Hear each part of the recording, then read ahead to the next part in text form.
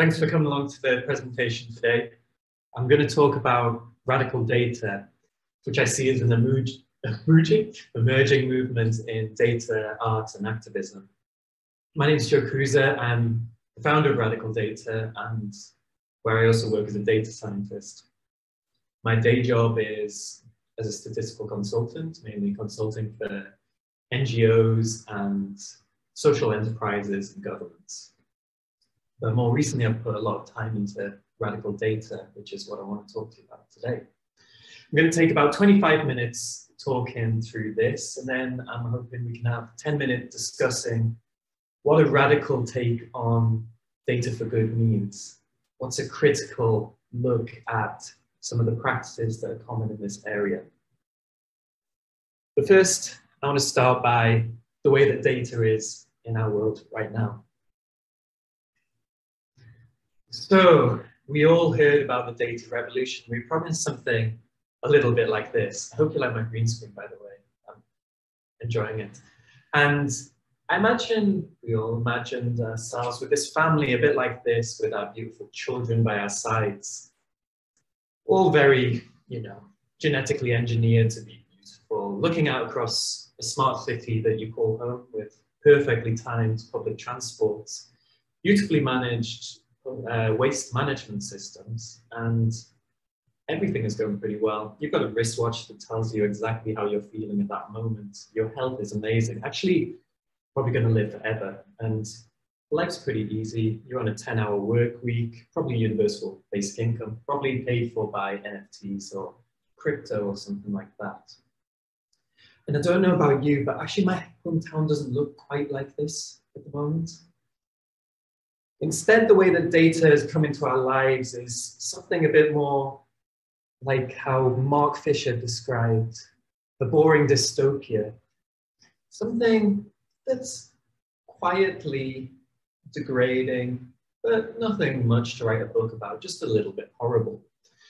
We have, when going to work in the morning, we can be surveilled as we do that. We can buy our croissant with a credit card, and the credit card company, they'll happily bundle that with some demographic data and sell it off to some marketers who'll happily have that and use that to sell you some more things.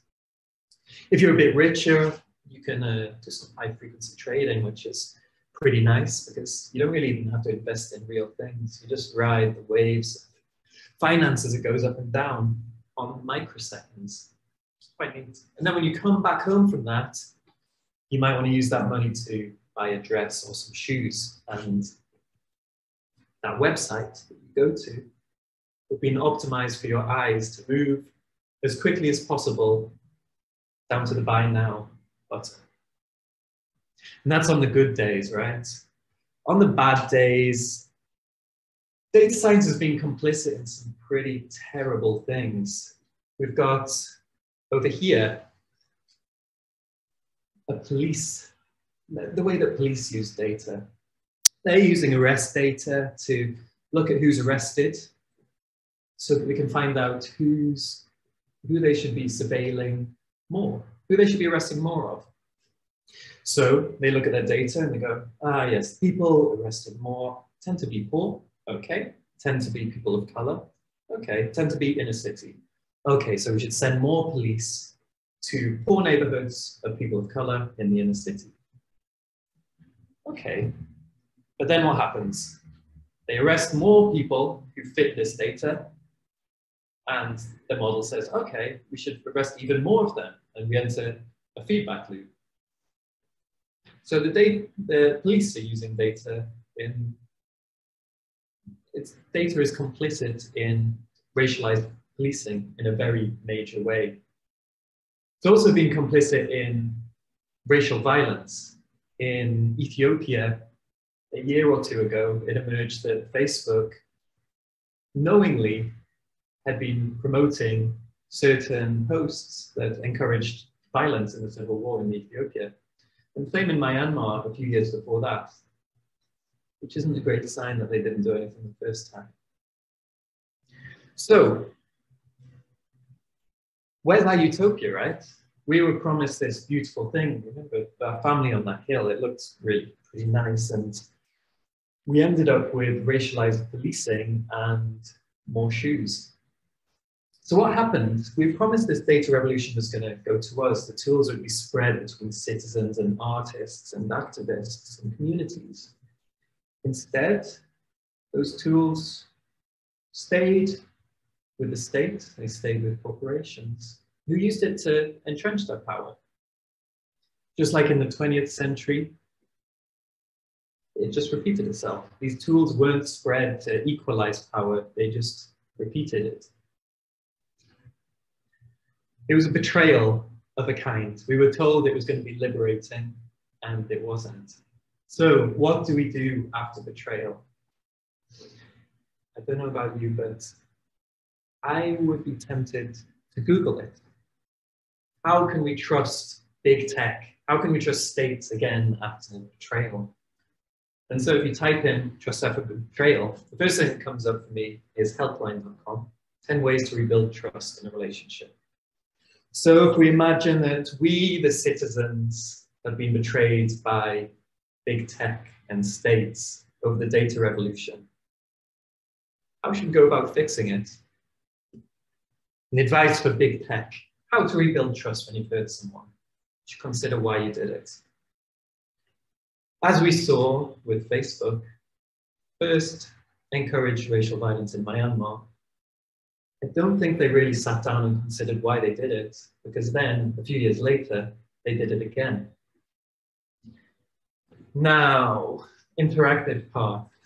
Apologize sincerely. Have you ever heard Mark Zuckerberg talk and found it sincere? No, me neither. Much less so when he's apologizing, right?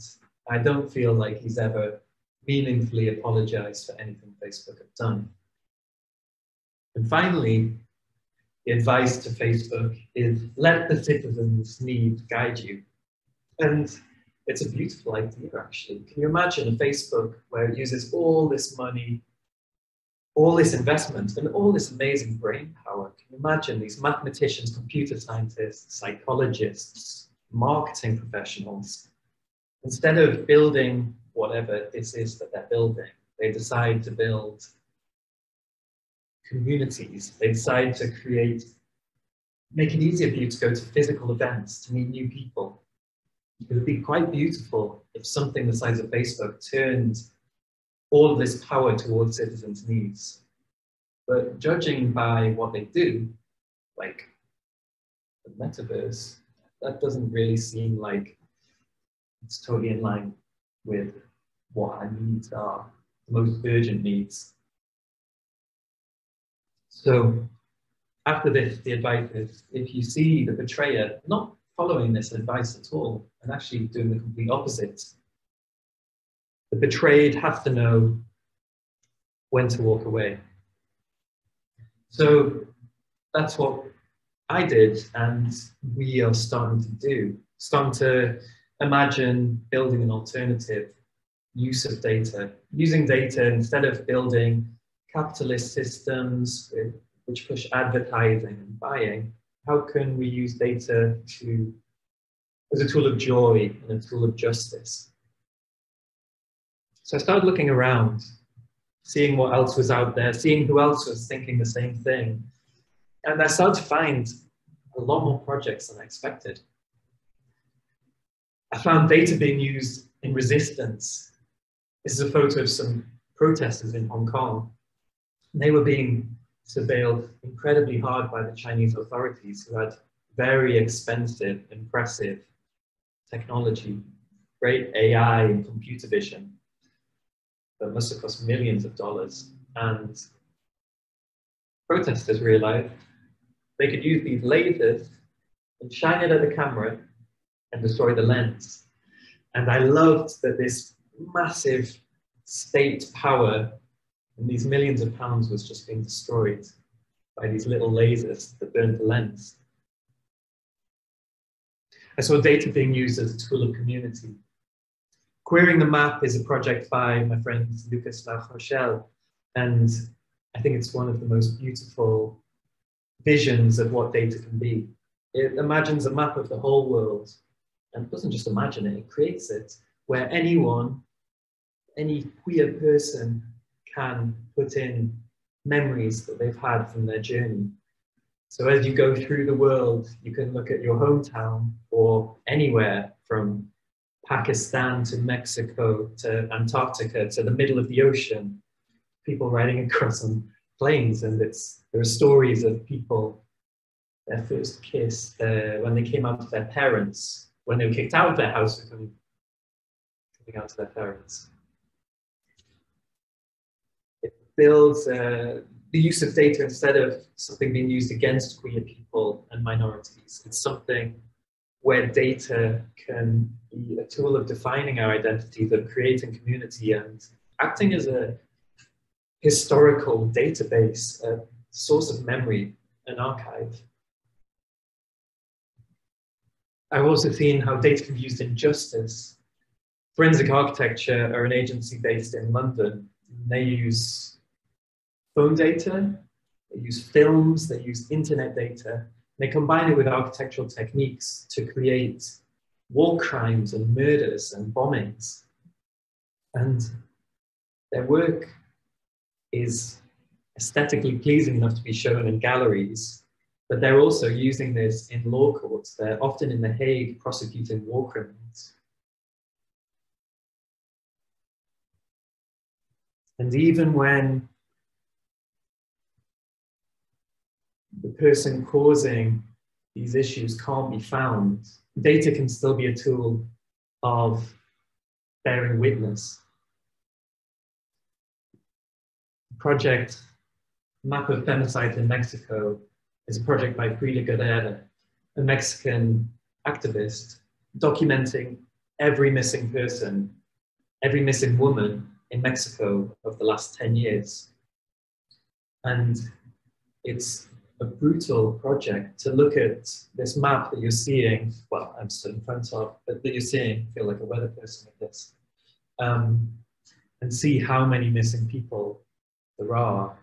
It's to realize the true scale of it, and data is able to testify to that, something that everyone in Mexico is aware of, but data is able to testify to that.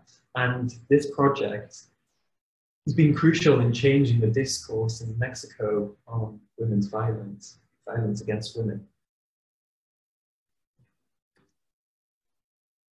Data has also been used for speculative art. This is a project called FutureWake, which I love very much. And you know, before we were talking about predictive policing, how police can use arrest data to keep arresting more of the people who are like who they've been arresting before. This turns the logic of predictive policing on its head. It says, okay, instead of predicting where citizens are going to commit crimes, let's predict where police are going to commit crimes against citizens.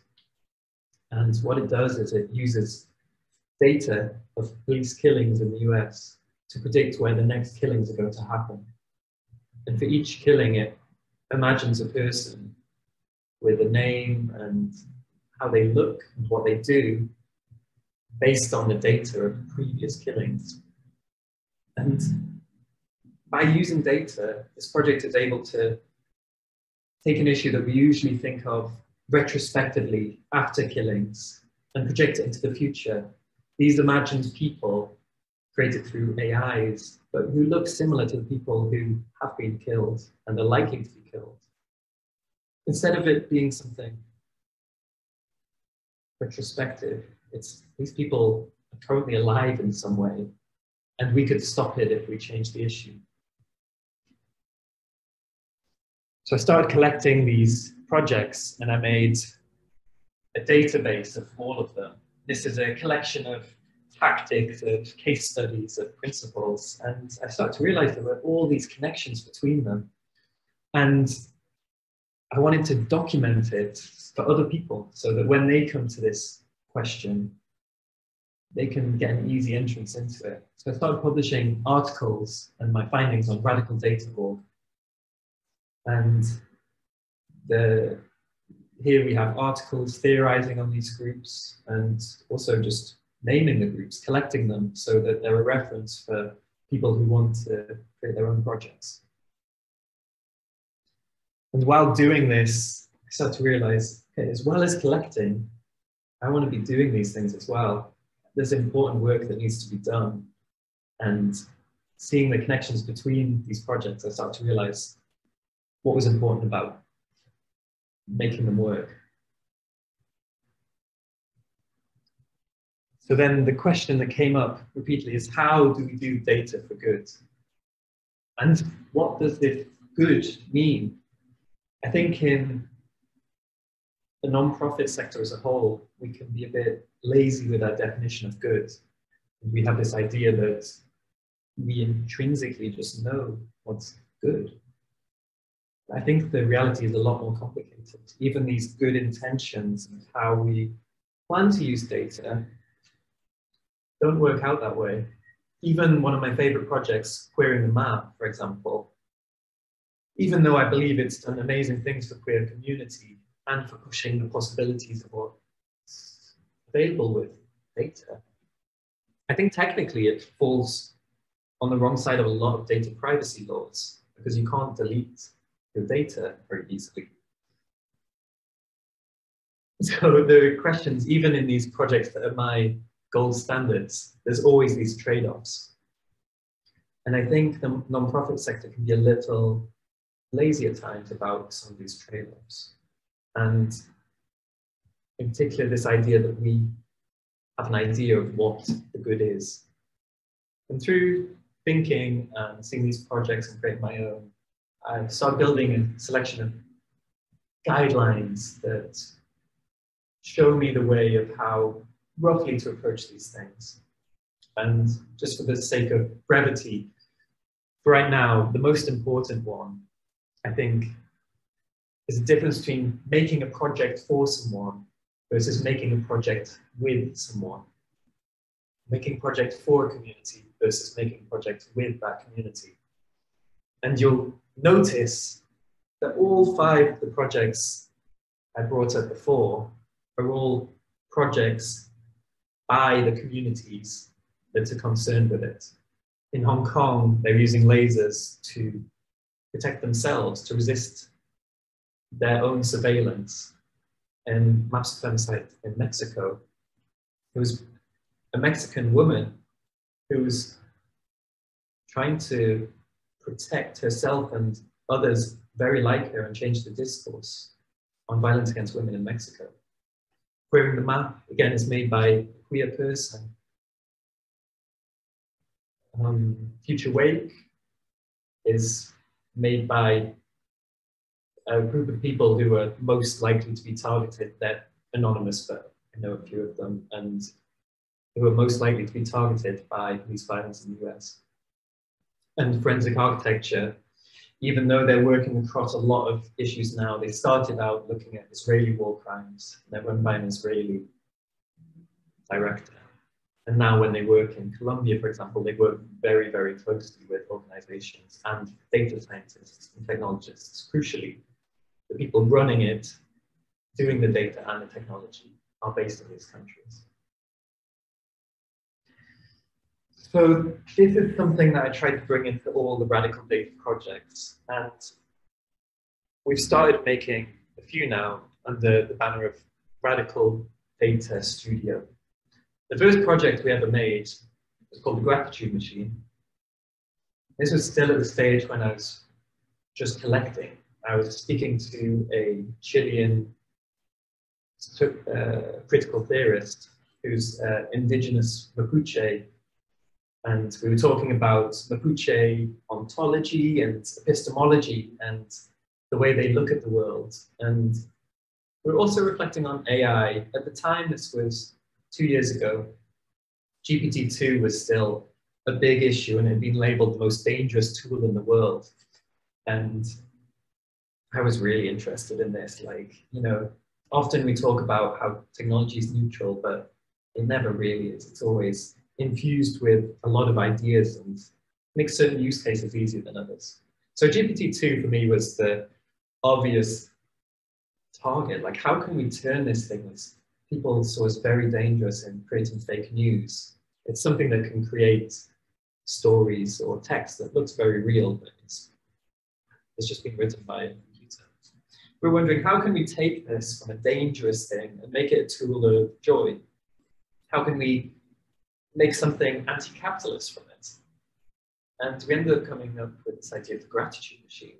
And the reason we were interested in gratitude was two reasons. One is gratitude is a common tool in fighting depression. It's used in some therapies to alleviate depression by saying all the things you're thankful for. But the other one was a very political reason, and we felt like gratitude was this one thing that hadn't really been taken over by capitalism yet. You know, even sharing this super anti-capitalist thing is something I associate much more now with Facebook and sharing ideas and posts. So gratitude machine is an AI. You say thank you to it. Say thank you for the sun today. I hope you guys have all had sunny days. I have. And it trains the model, and the model learns how to be thankful a bit more from your help. And then it returns two thank yous back to you. You might say, thank you for my breakfast, and thank you for being able to give this talk today. So this is art created from a very different perspective. Another project is police unmasking. And this again came about through an interview. My colleague Don, who's a writer of Radical Data, was interviewing Glacier Kwong, who's very amazing activist in Hong Kong. And we were asking about how data had been used in these protests with lasers. And she mentioned that there was an activist there who'd created an AI that when the police are cracking down on protesters, often they're taking off their badges so they can't be identified because they're engaging in something illegal. And one of the activists had created an AI that allowed them to re-identify the police. So to hold them accountable for the crimes they were committing. And it was interesting when this came up because I realized actually that's something I've heard of before. And a few months ago, I'd heard about this Belarusian digital artist who'd done the same thing in Belarus. So now in Radical Data, we realized, okay, there's no need for activists to be creating the same project over and over again and wasting that time to build it from scratch. So we're creating a template that can be used in police unmasking to take a database of police photos and use AI to match pictures to that. And it will actually be our first closed source project. We've also started to be approached for our consulting work by communities and organizations who are interested in how they can use data in ways that are in line with certain political beliefs and infuse these beliefs into the technologies we're using. So one project we're involved in is called Security Vision, and it's a project funded by the European Research Council and run by Leiden University. And we're mapping AI surveillance techniques across the world, how they're used to control borders in particular. But more crucially than all of this, I've started to realize the central thing is how can we involve communities from the start, not working with them, but just being able to share the tools we have so that we can actually completely step away as technologists and data scientists. So moving towards education. And this is something we've become very involved in. So this project here is a curated set of tools, tactics, case studies, principles called the Activist Guide to Data. And the idea is from looking through it, you can see how data has been used as a tool of resistance, as a tool of joy, as artistic tools in times, but centrally how it's been used for activism and how you can do it too. And the idea is activists can learn from the research we've done in Radical Data, but more crucially, the work that all these other community groups have done, we're learning from ourselves. we're also very involved in teaching this hands-on. So we started arranging a series of educational workshops. Our first one will run next month for school children in the Netherlands, and we've got some others lined up in Switzerland. And I think this is the crucial switch that is necessary in the data for good world. Instead of projects being made for communities, it's something that is made with them. That's where I want to end it today.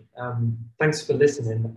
I'd like to open up a short discussion about these ideas, and in particular about more critical approaches to data for good and what this good means and how we can meaningfully share these tools with communities so that it's not so much on our own judgment of what is good, but for the communities to decide and create their own projects.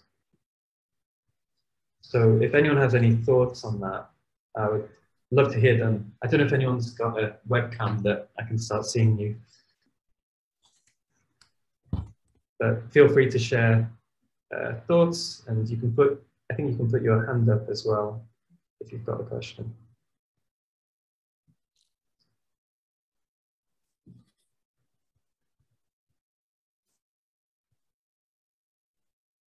Oh, sorry, Hans. Asa Anna, would you like to start us off? Sure, Joe. Hey, thank you so much for this informative talk.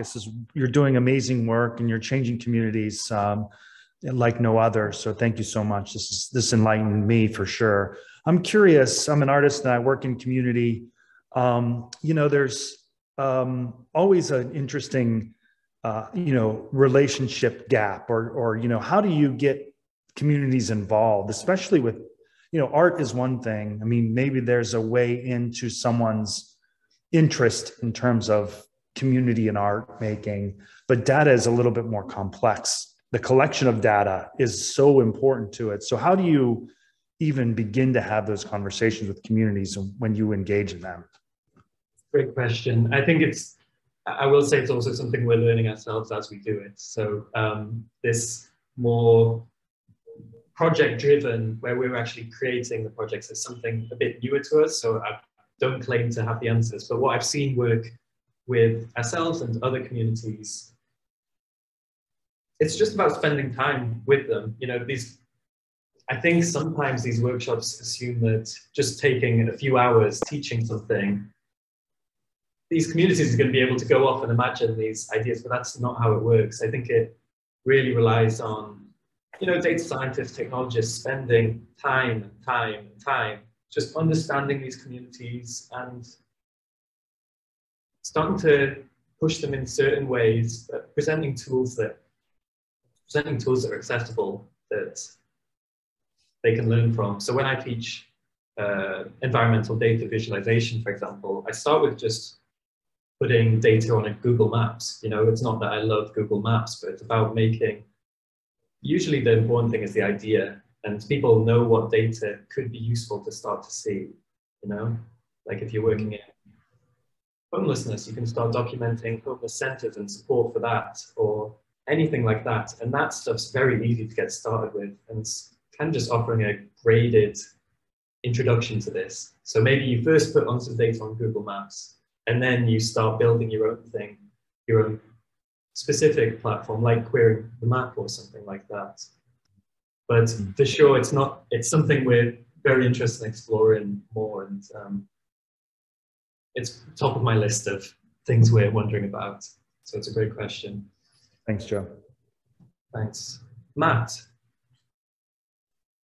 would you like to share a question, Matt? Hi there.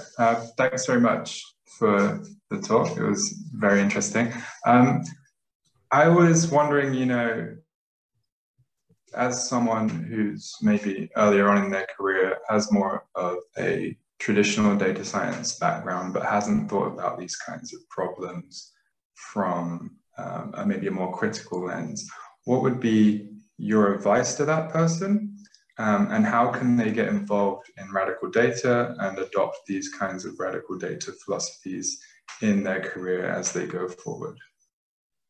That's also a great question. The easy part is the second part, and that's that we work as a collective and we're very open to new members, and whether that's as a data scientist like yourself or as an artist, a writer, designer, lawyers, whatever, we're really open to learn from all these different perspectives. So if you're interested in this, in any of those capacities, I'd love it if you reached out to me or Radical Data and we could start discussing ways we could do things together.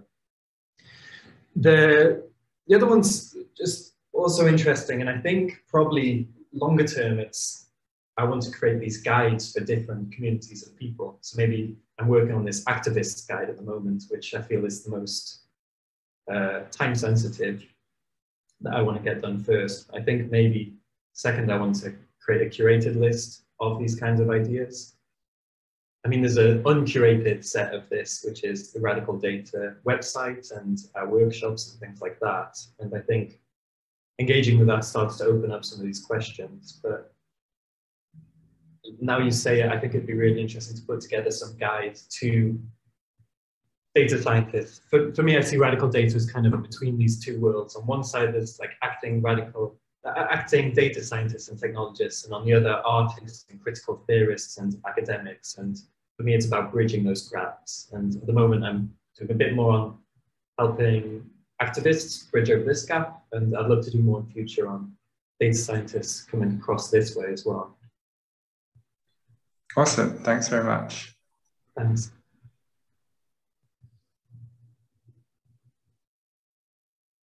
Is there anyone else who'd like to ask anything? Joe, this is Daniel. Hey, Daniel. How are you doing? Thanks so much. Intriguing talk for sure.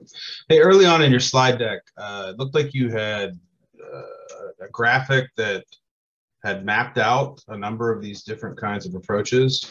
I'm not 100% sure I'm getting that right, but yeah, that. Yeah. Is this something that is publicly available? I'm currently redoing the website so that my idea is that at the moment I do a lot of the research and it feels like my personal research, but what I want to do is make it public so that everyone going to the website feels like in this position of a researcher. Sure. So I'm currently redoing the website so that this is a central part of it. So yeah, that'll be next month when I'm doing that.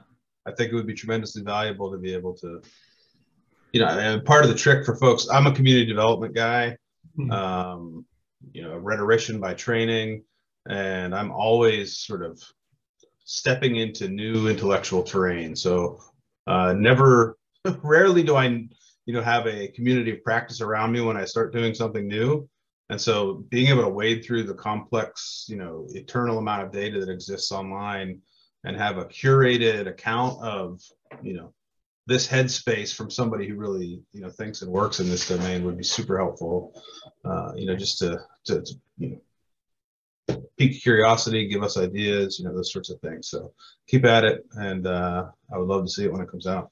That's really good to hear, and a good motivation for me hacking through the horrible HTML and stuff I've got to do to make it interactive.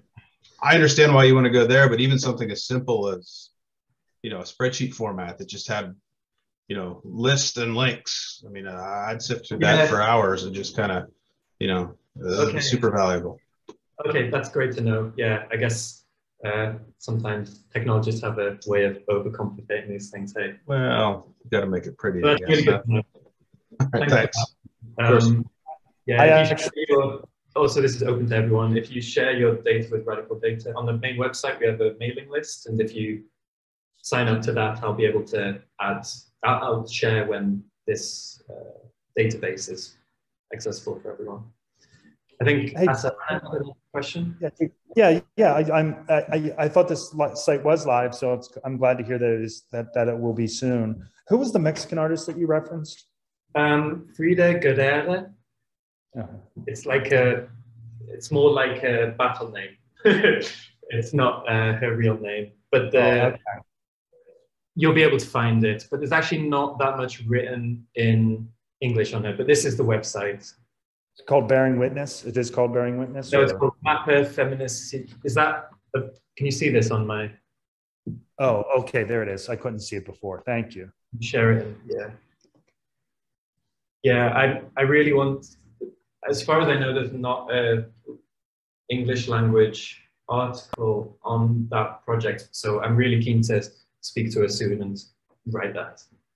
One thing I forgot to mention is that we're really keen on decentralizing the work we do at Radical Data. I think there's a bit of a habit for nonprofits, and particularly like data and tech ones, to be based in Europe and North America, and we're keen to, as early as possible, be driven by researchers and artists in Latin America and Africa, and we're making the most headway. We've got someone dedicated to Latin America right now, so that's a big interest of ours, and we've started presenting talks in Spanish and doing interviews in Spanish as well. So something I want to share. Thanks. Is there anyone else with a question or some thoughts or anything before we finish up?